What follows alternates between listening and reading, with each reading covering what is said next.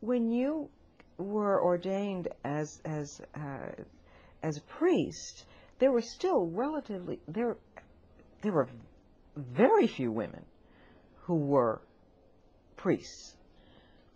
Compared to the number today, there were still uh, um, relatively few, but uh, there were I cannot remember figures, but the church did vote in 1976 to regularly ordain women as priests. And so we had a number of deacons waiting in the wings. And so as of January 1977, many women began to be ordained priests. So I, I joined a sizable number, but in comparison to the number of male priests, the women were relatively few. And in terms of African American women? I was the third African American woman to be ordained a priest. Pauline Murray was, of course, first. And then Mary Adebanejo, and I think I was third. Was there a sense in those early days of a kind of special sisterhood amongst the women who had been ordained, or no? Yes, there was, because the earliest women ordained had a very rough time, and it's much easier for women who are being ordained today, and they don't know what some women went through in terms of their ordination and call to ministry, and their being able to function in parishes and whatnot. What was it like for some of those women? Many of them could only be assistants in churches, or those that got their own churches. Many got small churches that really couldn't afford them.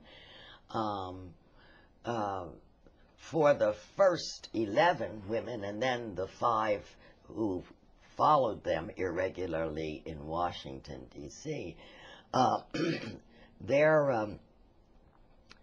they couldn't find places to celebrate communion.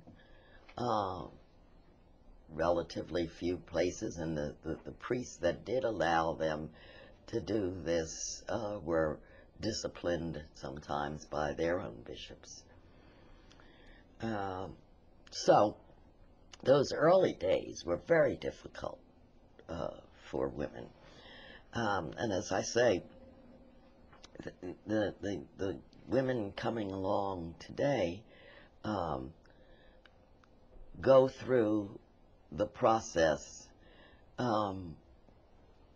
like men, with little or no difficulty. Their greatest burden is financial as they prepare for ordained ministry. There are still 3 dioceses in the Episcopal Church that do not ordain women. The Diocese of Quincy in Illinois, the Diocese of Fort Worth, and the Diocese of San Joaquin in California. How is the church structured so that it is possible to have that kind of difference? Well, ultimately, the decision of whether a person will or will not be ordained resides with that person's bishop.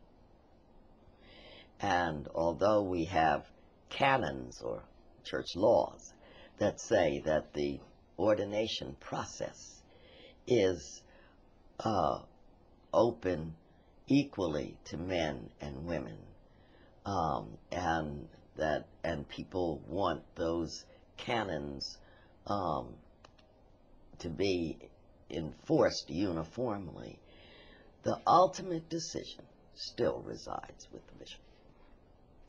So, obviously, the church as a whole has, as far as the acceptance of women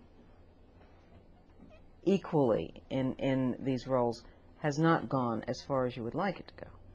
No, I would like women who feel and who have a call to ministry that is discerned by them and their community to be able to participate openly in the ordination process and not have to go some crazy backdoor route that one bishop has worked out, that women in his diocese can go to another diocese and be ordained, but they can't serve in that diocese, where they come from. So I think that's crazy. But on the other hand,